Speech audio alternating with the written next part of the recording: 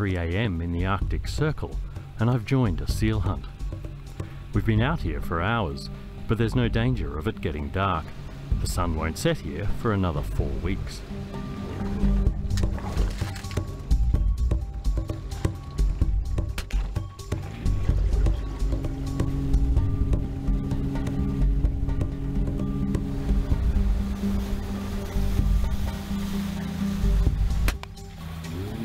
Time and time again, the seal dodges the bullets, only to pop up elsewhere in the maze of ice. Eventually, we lose sight of the seal altogether. Where do you think that one escaped to? In the ice. It went inside the ice. My guide, Reppi Swan, says it's been getting harder and harder to hunt here because the ice is getting thinner. When I was younger, that was like maybe 25, 30 years ago, it used to be at least 20 feet.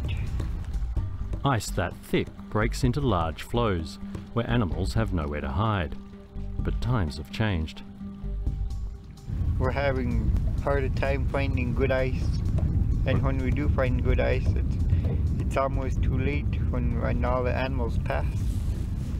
All we got right now right here is mostly bad ice. Hunting is crucial to the indigenous people here. They rely on seal oil and dried meat to see them through the long winter.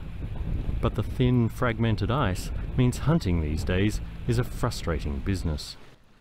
It's changing, ice getting thinner, warming up early, getting cold late. Summer is snowing, winter is raining. Changed a lot. Eventually we head home, empty-handed. Reppi lives in Kivalina. It's a village of about 400 people perched on a narrow barrier island, with the ocean on one side and a lagoon on the other.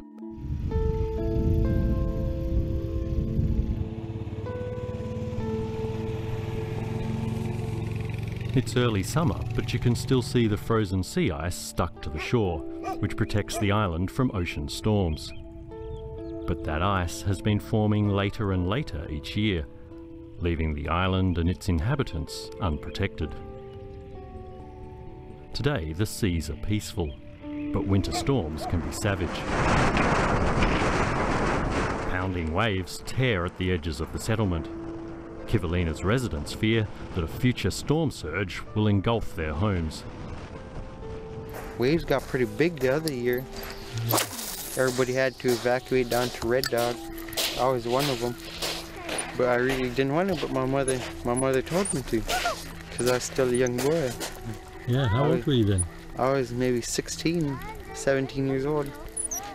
Now I'm 19 now. I don't really want to leave Kivalina. So where I grew up, where all my childhood memories been. But Brandon's childhood home may not be around for much longer. Once covering 54 acres, residents have watched half of their island slip into the sea. Our elders used to talk about how this is the third ridge, and then there were 2 more ridges that went into the ocean. But now they're all gone. Yeah. Colleen Swan is a member of Kivalina's council. She says that after earlier attempts to hold back the erosion failed, the US Army Corps of Engineers built this seawall.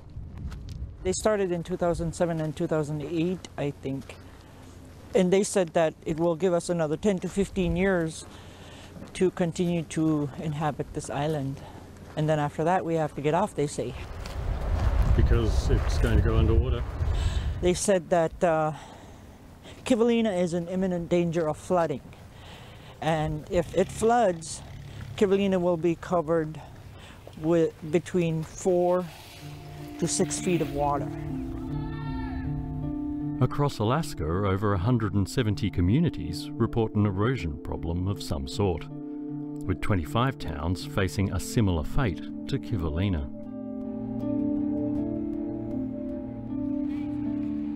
700 kilometres away in Seward in the state's southwest, tourists flock to take in the raw natural beauty.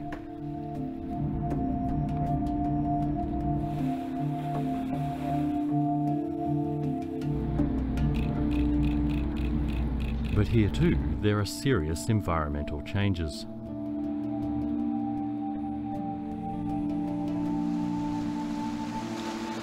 Here at Exit Glacier, markers along the valley floor show just how far the toe of the glacier once reached, and how quickly it's receded in recent years. And Exit Glacier is far from alone.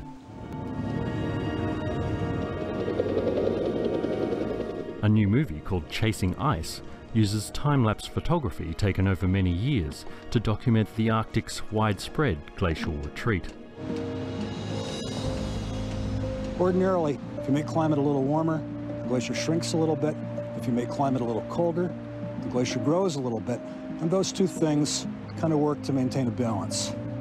But if it gets too warm, you cross that tipping point, climate no longer matters. It's irreversible. It's just going to keep going. Tad Pfeffer is a glacier scientist who appears in the film. He's also a lead author on the global sea level section of the UN's next climate change report. And we use that to try to understand iceberg transport. Tad has been researching in Alaska for the past 40 years and is seeing alarming changes. It's warming essentially twice as fast as the rest of the United States. The rate of warming of the planet is not uniform, and it really is focused at the highest latitudes. So a lot of the changes that we observe globally are happening sooner, at a faster rate, and a greater magnitude in the polar regions, including Alaska. There are 23,000 glaciers in Alaska, and according to Tad, they're all shrinking. One of them, Columbia Glacier in the southwest, is currently one of the fastest moving glaciers in the world. Part of its retreat was captured for chasing ice. Columbia Glacier is past its tipping point. The glacier is moving downslope very fast, but the iceberg calving is faster, so the terminus actually retreats, even though the motion forward is very fast. That started in the early 1980s, and our estimate is that that may go on for another 15 to 25 years. Since Columbia started this rapid retreat in the early 1980s, it's retreated altogether about 25 kilometers so far. It could end up maybe 50%, 60% of its original area. Over the last decade, roughly, Columbia Glacier all by itself has contributed about 1% of global sea level rise.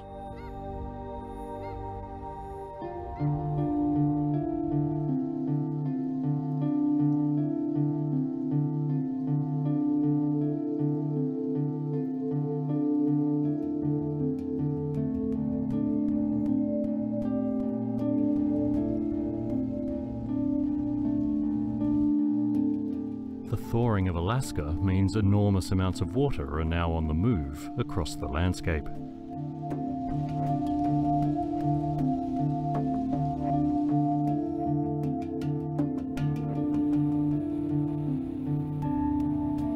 I'm flying over the Yukon-Kuskokwim Delta. It's one of the largest river deltas in the world, and perched on the western edge of it is the village of Newtok.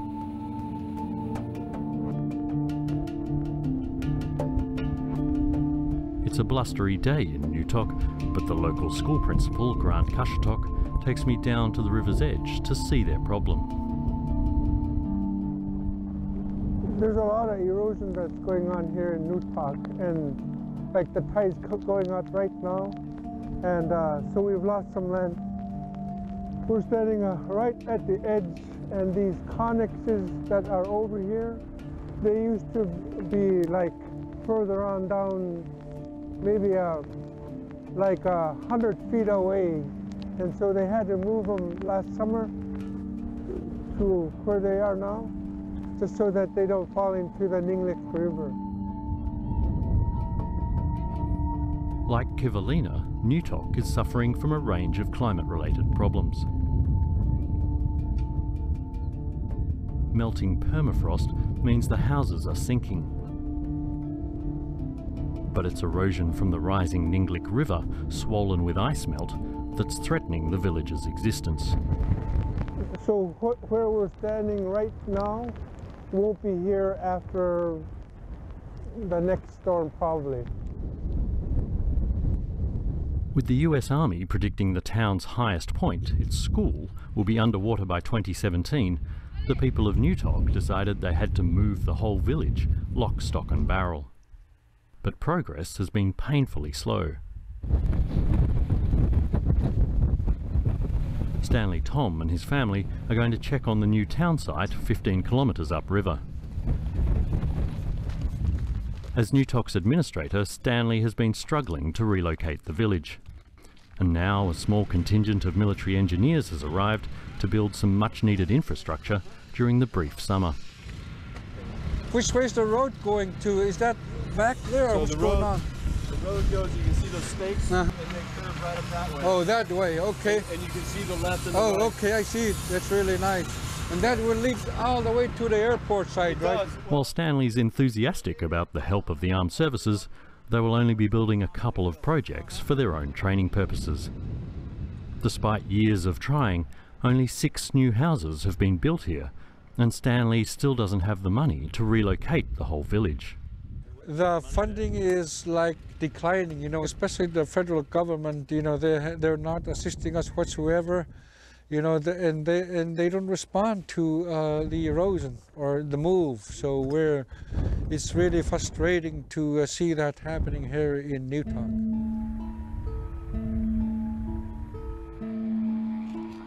Back in Kivalina, the hot summer has brought out the insects early, so safely drying fish for winter is proving challenging. We've got California weather now. The much bigger problem, though, is finding the funds to move the entire town to higher ground. How much will it cost to relocate? I think the ballpark that comes from the Corps of Engineers is $250 million. Right. And is that funding around? How is that going to be paid for? It's not there. The funding's not available. So the people of Kivalina decided to sue the oil and power companies, who they think are responsible for climate change in the first place. They're not dealing with the cause of the problem, which is what we tried to do with our lawsuit, going to the source, because that's where things need to change. Their case was appealed all the way to the US Supreme Court before the council lost, so now they must rely on government funding. There isn't a pot of money either on the state or federal side, and these moves are expensive. I mean, Kivalina has ranged from, you know, 200 million to 400 million for some of the sites they want to, for you know, a population of, I think, 600-700 people. That is a tough sell. Anyway, so it's going to be a phased move if it happens. I get angry, you know. I get angry at our government.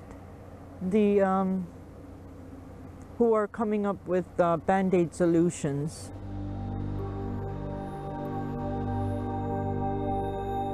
I've come to Anchorage to meet with a human rights attorney who's an expert in this field. We are in a heat wave, which I've lived here for 25 years, and we have never had a heat wave like this, ever. Every day I wake up and I look out my window and it's sunny and I'm thinking, wow, this is scary. Robin Bronen has been studying climate migration closely. She says one of the biggest problems here and around the world is that governments still haven't updated their definition of a disaster. Erosion is not one of the environmental events, nor is sea level rise one of the environmental events that could qualify as a disaster. So that's one of the problems. The other problem is the way that our disaster relief legislation is written is it's primarily to put people back to where they were. And with climate change and sea level rise in particular, people are not going to be able to go back home. If the impacts get worse and you start getting communities endangered, houses are getting inundated, broken down, washed out to sea. In the state system, those become emergencies then. And really, the government is better at responding to emergencies after they've happened than mitigation before they've happened. cold comfort to Nathan and Sabrina Tom, whose Newtok home is first in the firing line from the encroaching river. Pretty sure it's going to be right up to the house in about 2 summers. I wonder how they're going to move houses, you know? That's something, like, kind of worry about. But I also think they wouldn't just leave us hanging like that. You know? I mean, They like, would. They would? They would. Even if the money is found to complete the relocation, some people still have regrets about the changes it will mean to their lifestyle. We won't be able to catch what we usually catch here, or pick, gather, or catch. To me, it's not fair. Fair or not, native Alaskans are now at the forefront of a modern-day crisis. Yes, this global warming thing, you know, it's changing everybody's life.